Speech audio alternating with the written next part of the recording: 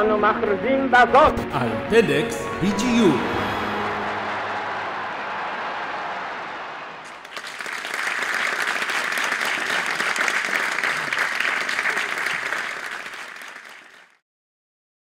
I was born in Latvia, that was part of Soviet Union, until my parents, my sister, and I moved to Israel at the age of 11. We were placed in an absorption center with many immigrants from all around the world. It was sort of a Tower of Babel, with people that speak many languages, different cultures. And then we moved to a less reputable neighborhood in Jerusalem, where the tone was set by kind of people that today you might call criminals. Now, try to picture yourself, this well-educated, redhead geek, a result of typical Russian education, meeting the kids of local criminal families. Now, I knew that I would never want to become a bully, but I also knew that I have to find a way to fit among those kids. So I decided to leverage my hobbies and talents, which I knew that they will appreciate, mainly innovation, computer hacking, and especially lockpicking. And I have to say that those same hobbies indeed kept me out of trouble. It's also helped me to become the type of a computer geek that today will be grabbed by two hands by the famous 8200 intelligence unit. But back then, because of my ability to see complex technology systems and understand the big technology picture, I was actually recruited by a top elite Air Force intelligence unit, but we'll not talk about it today. Let's just agree that it gave me a lot of skills, abilities, and experience that keep serving me until today. Now let's fast forward to the year 2010. Picture a meeting among the best minds from the US and Israeli top intelligence communities. The purpose of the meeting? How to stop, or at least to slow down the nuclear program of Iran. By the way, the assumption that this meeting actually took place is only based on media reports, okay? But what we do know in retrospect, that some invisible hand infected the Siemens centrifuges in nuclear facility in Iran with a very sophisticated virus whose sole purpose was to change the speed of the centrifuges so they will stop and reach uranium. By the way, the entire facility was totally isolated from the internet, off the grid, or what we call air-gapped. So the virus had to be autonomous and have its own intelligence. Now, the results of the creative minds in that meeting set a historical precedent, because bad guys were watching and learning. And this episode represents a clear example of how technology changed the entire world of physical crime and terrorist attacks. A few years later, this understanding triggered a similar episode, an episode that many European banks and law enforcement agencies would like to forget. The headlines was explicit. Cobalt groups steals hundreds of millions of dollars from ATMs across Europe. What happened is that using a signal which was agreed upon in advance, ATMs started to eject cash in hands of people that were waiting to receive this cash. Now, those people knew that that's what's going to happen, and still they couldn't believe when they actually see cash coming out of the ATMs. Now, I'm not talking, by the way, about people who were waiting near the ATM to get the salary that will allow them to survive yet another week. I'm talking about a big criminal gang hired by hackers who activated those ATMs from the remote. Each collection team had a suitable luggage to collect tens of thousands of euros coming from multiple ATMs. The collection process, by the way, took only a few minutes. And then they disappeared. Some people began to call it the new model for organized criminal crime. Now, I know that it sounds like a good start of a good thriller, right? So yes, many bank CEOs thought the same. Until in July 2016, their worst nightmares became true. According to Europol report, there are over 3 million ATMs in the world, which makes this business a very lucrative business for criminals. By the way, how many of you have seen ATM from the inside? So I decided to show you one. That's a typical ATM. And as you can see, the money is in the safe. By the way, that's how each and every ATM looks like. The money is in the safe. Very difficult to break into this safe, but the computer that is controlling the motor inside the safe is actually very easily accessible, either from remote or by using master key, that is just a simple key. And what hackers found that if you hack into the brain of the ATM, you can actually ask this brain to send commands to the motor, and each time you type on your keyboard, a bill comes out of the ATM. By the way, there is a small camera here. It's very easy to shut the camera down, so nobody will know that it ever happened.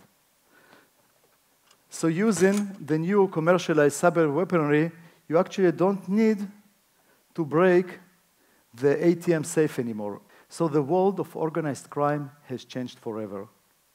Remember this kid that was back in Jerusalem? That time, in order to steal money from a bank, you were supposed to source for a weapon, break into the branch of a bank, threaten the employees, and be in risk, or having the risk of being injured or even caught. Today, bad guys don't try to break into the branch of a bank anymore and shoot in there. Today, it's much easier to deploy a computer with some kind of intelligence that will steal only $1 from your bank account, but will do it tens of millions of times in a row. That's what computers are good at. Or let's take a look at another example, money laundering and terrorist funding, which becomes one of the greatest threats to banks and regulators. Money laundering today done the same way.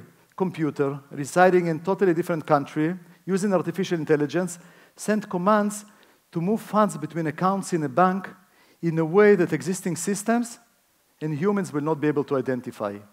This day, in order to conduct a massive financial crime, all you need is a computer connected to the internet and some kind of intelligence. Since my early days, I had the privilege to manage successful startup companies. And today I'm managing a company called TheTaray, I believe one of the most exciting one, where we spearhead the use of artificial intelligence to fight with financial crime and attacks on critical infrastructure. We have developed an artificial intelligence that allows the system to learn and adapt itself to the threats, and the system is built on principles of big data analytics, ability to analyze hyperdimensional data from many different sources, and very effective algorithms that allow to detect threats with very high precision, but with very low level of false alarms. This method of effective machine learning is based on the principle of uncovering the unknown unknowns. Sometimes in mathematics we call it unsupervised learning. Now let's take a look back on the money laundering or terrorist funding. Until now, money laundering scheme was only be able to identify when crime was conducted and money has left the bank. Today, with our new technology, based on artificial intelligence, we can actually identify innocent movements of funds, or allegedly innocent movements of funds, within accounts in a bank.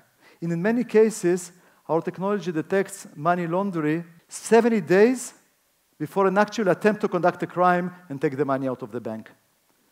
Sounds unbelievable, doesn't it?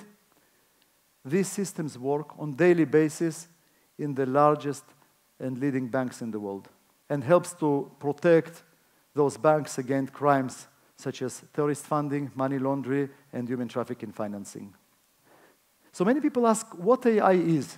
And when people ask me, what is AI, I actually love to quote Marvin Minsky, who once said, artificial intelligence is the science of making computers to do things that if human beings will do them, will require intelligence. Artificial intelligence is not some passing phenomena. It affects and will continue to affect upon various industries, financial institutions, government organizations, industrial, transportation, aviation, warfare, you name it. For example, computer doctor today can provide you second opinion.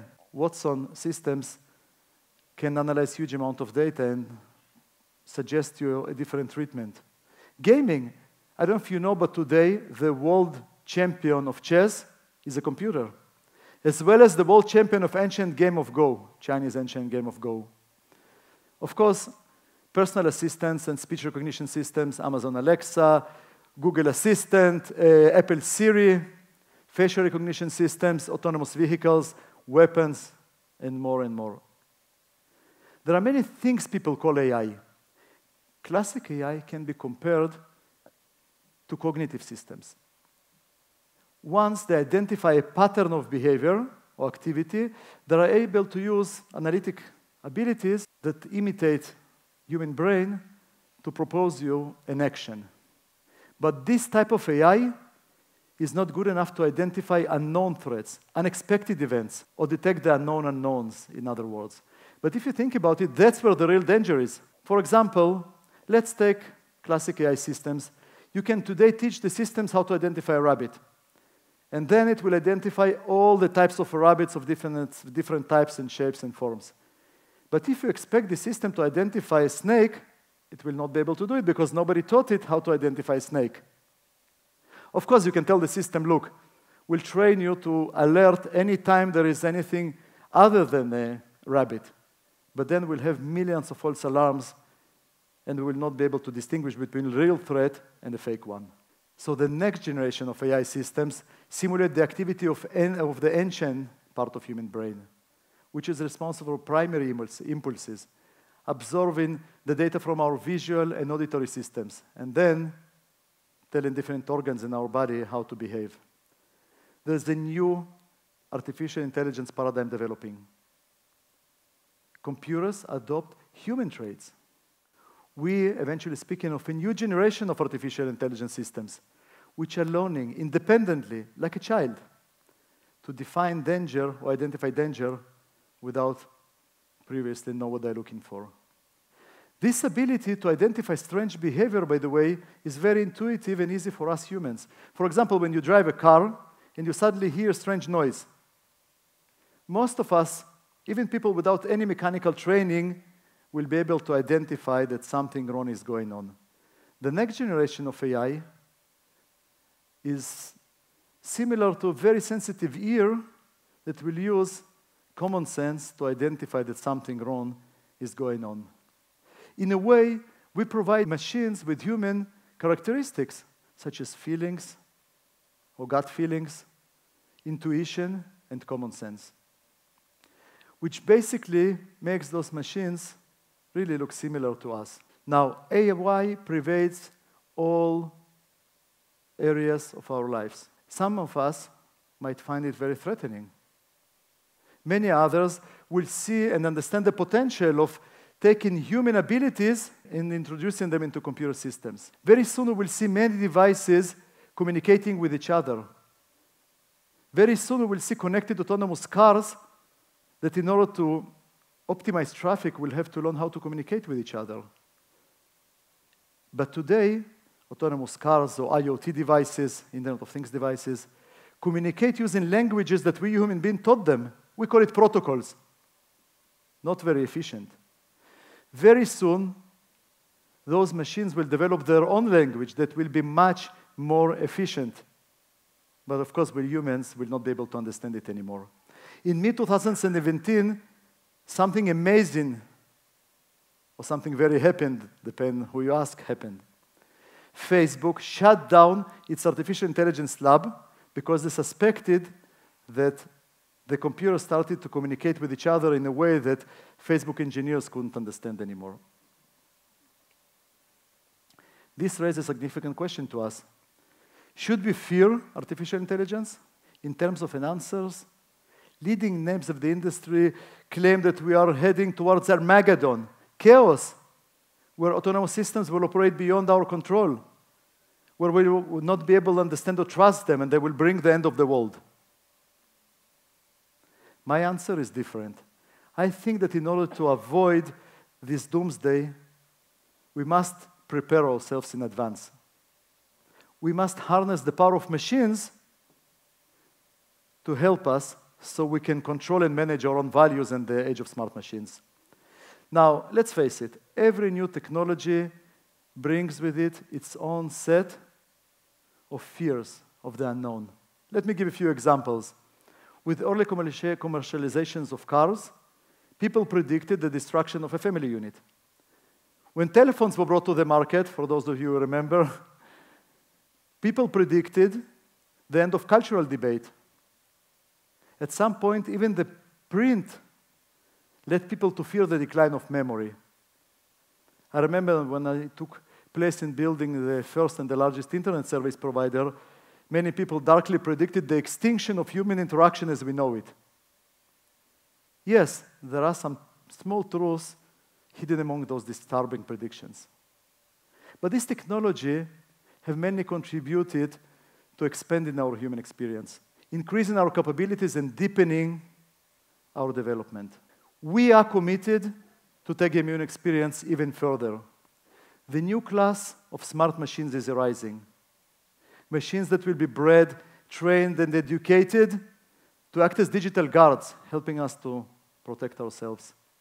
We should not be afraid to create an artificial intelligence, because if done right, it will build upon our own values.